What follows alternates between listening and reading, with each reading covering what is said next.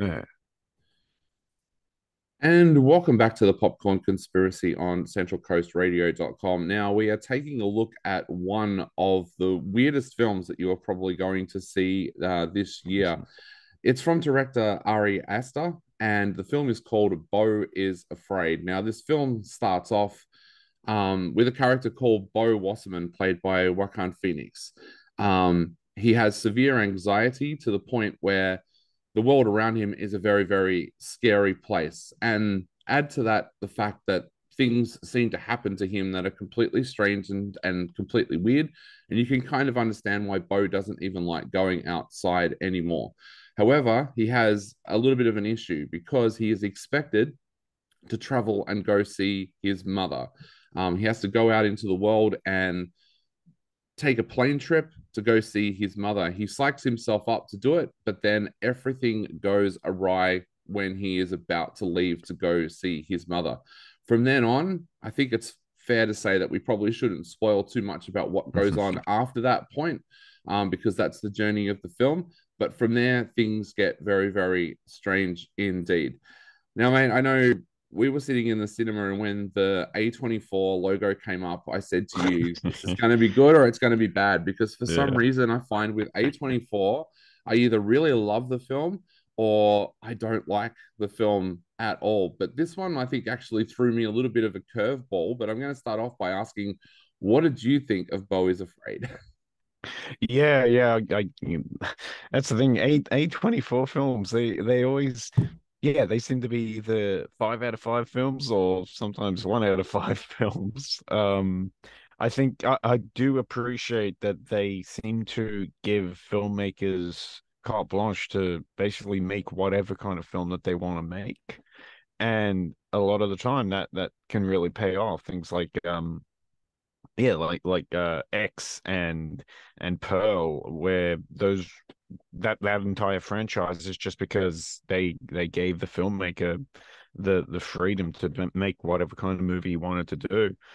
Um, I hadn't seen Hereditary, but I had seen Ari Aster's last film Midsummer and loved it, and so I was really excited to see this, what he was describing as like an epic nightmare comedy. Um, like it starts off really interesting. Like there's these blurred lines between the real world and Beau's nightmare world. Like we're seeing the world in the same way that he sees it, with all of his mental illnesses and hysterics and neuroses um and phobias. Like it feels like a real world, but like there's just some kind of uh the unreliable narrator stuff going on. And so it was a really interesting film, like at the beginning, and really funny in a lot of places. It for a large part, I thought it was kind of like a cross between Wes Anderson and David Lynch. Like their films, like with Wes Anderson's quirkiness and humor, but and I guess David Lynch's humor as well, with the darkness and fear and extreme violence of David Lynch movies, and but also the horror of David Lynch movies as well. So it was a very interesting film, but very easy to I think very easy to get into, and very easy to just let flow over you. Like even though it's all weird, even though you've got no idea what's going on with it, it was very easy to just let the experience just flow over you, and to just uh to just experience it, I guess. And like the cast are great as well. Like Joaquin Phoenix, he's playing kind of a similar type of role to what he does in the Joker, but much more docile and childlike, innocent character. Like there's a lot of parts in this where like he really is playing like the ultimate man child kind of character, like where the problems that he has because of how his mother has raised him, he really is not an adult. He really is not a grown up. He has just been he's like just a middle-aged boy. And I thought that was really interesting. Like it was a really interesting, really it, really funny film for about half the runtime. And this is a problem that I know a lot of people are going to have, and I know that a lot of film critics had at the screening that we saw. For about half the runtime, it's fine to just experience and just let the weirdness just wash over you. But I mean, I was even thinking while watching it, I was thinking, hey, I'd like to go see this in IMAX because it's playing in IMAX in a limited run. And I don't often think that with media screenings. But at a certain point, I think that the film's excessive runtime starts to hurt it. I feel like I complain about movies going too long a lot, but like I really do like really long movies. It's just the last few of them, like Babylon and John Wick 4 and this, I think are just kind of bad examples of use of 3 hours.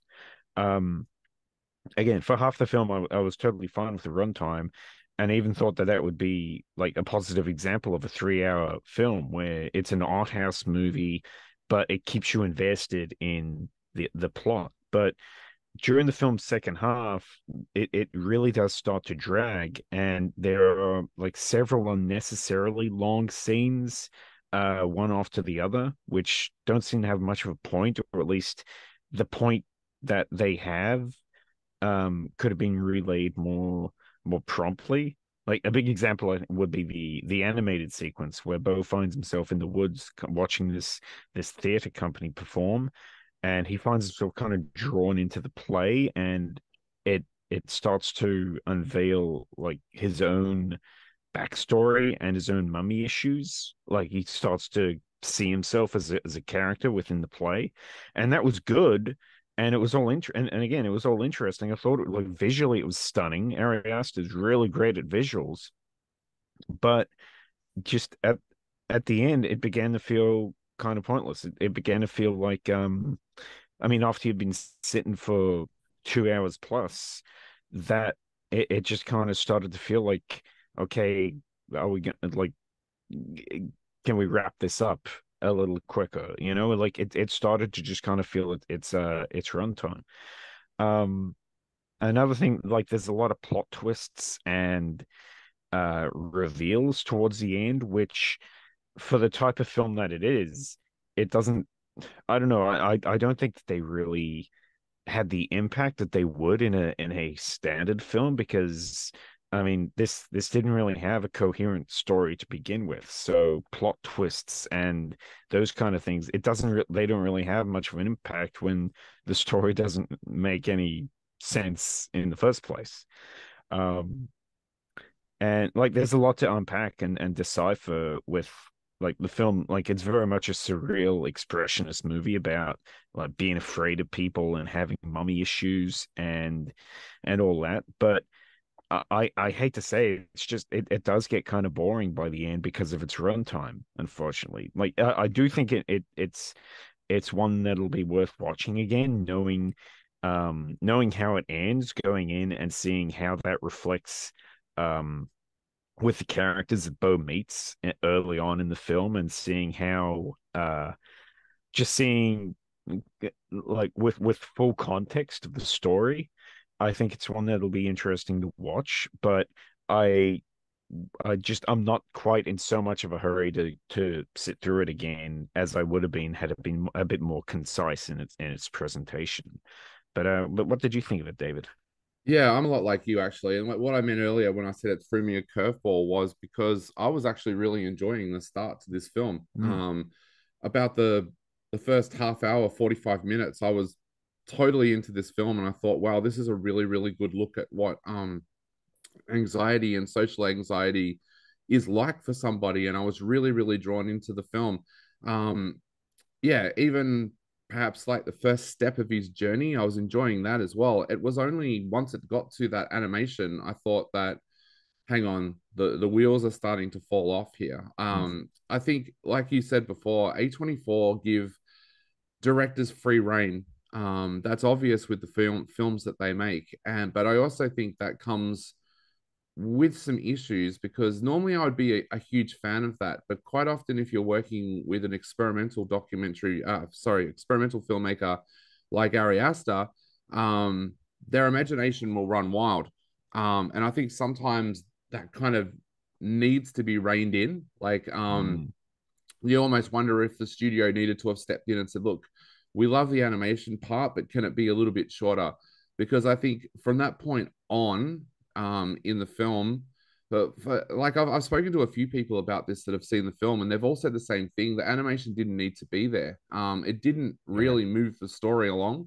It didn't give us any greater insight into Beau. And I remember a really famous screenwriter said that to me once. When you're editing a screenplay or editing a film, the question you need to ask yourself is, does every scene need to be there? Does this move the story along? And in that case, I would say no, it didn't.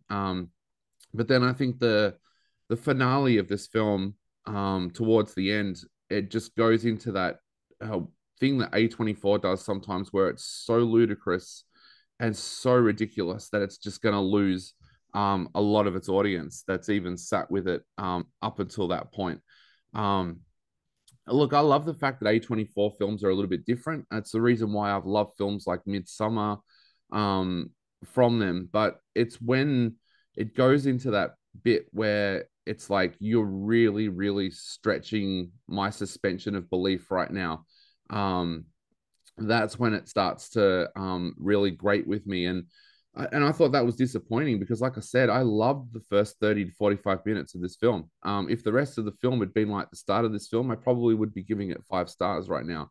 But I just Mm. find that, and it's a shame because Joaquin Phoenix is absolutely brilliant in this film. All the performances in this film are amazing. And even in the finale, that I didn't like, an actor popped up that I've liked for years from his television work. And I was like, oh wow, he's in this now. But it was like it he was doing a great job in a scene that I felt was just too far out there to work on screen. So yeah, it is an interesting film, and when people have asked me about it over the last week or so, I've had to say that to them. I've had to say, well, look, it starts off great, but by the end of it, I was waiting for the final credits because I thought it really kind of overstayed its welcome. But the acting's brilliant. Like I keep on finding myself saying that to people, but the acting is brilliant. Like you could easily see Joaquin Phoenix winning awards for this film because of his performance. But yeah, it's an interesting one. I think you've really going to have to be an Ari Aster fan or a really, really devout kind of fan of obscure cinema to really want to sit through all of this. And like, I know a lot of people had issues with Triangle of Sadness, and I love that film. So yeah, it's just we're in a weird place at the moment, I think, with cinema, and I think that was probably shown with Everything Everywhere All at Once winning Oscar for Best Picture because that was another A24 film that I didn't really like, but I can understand why they gave it an Oscar. But I don't know, like I kind of enjoy being in this kind of divisive era of cinema where you finish a film and you hate it, but your mate loves it kind of thing, or the other way around. But yeah, for me, I think Beau is Afraid. It needed an edit. It needed someone to step in and go, Ari, do you really, really need this scene? Because the film is already running over long. And I'm like you, I don't normally notice if a film is running long, but I did notice. I reckon the third hour of this film when we were entering that Yeah. after the 2 hour mark, I think I really Yeah. really noticed what was happening. And yeah, I think I even like tuned out a little bit during the animation because it was like, what on earth is going on here? Yeah, But it's one of those times where it's like you're watching it and it's like, yeah, you zone out, and when you zone back in, you realize, wait, the scene is still going. yeah. My God. Yeah. So yeah, look, if you want to go and see Beau is Afraid, just be warned that it does go long, and it does have some sequences in there that might leave you scratching your head a little bit. But yeah, definitely go along and check it out if you want to go and check it out and let us know what you think. But what are you going to give Beau is Afraid out of 5? I'm gonna give this 3.5 out of 5. Like I say, if the second half of the film kept up the, I guess, the pacing of the first half, I might have been given this a 5 out of 5. That's just like you, because yeah, I really did enjoy that first half. I really did love that first half, but it's it, even just how bizarre the story gets. I would still have been okay with it if I wasn't if I didn't feel like the movie was just really uh overindulging in its runtime. Yeah, so I think that really does hurt it. So but 3 out of 5 for me. Other than that, it is a very interesting film leading up to that. So yeah, 3.5 out of 5. Yeah, I'm giving it 2.5 out of 5. The that third hour for me was just kind of unforgivable after I'd loved the first part of the film. So I'm going to give it 2.5. Kyle's giving it 3.5. Like I said, go along and make up your own mind about Beau is Afraid. It's showing in most cinemas, but check your local cinema guide to see where it's showing near you. You are listening to the Popcorn Conspiracy, and you're on centralcoastradio.com.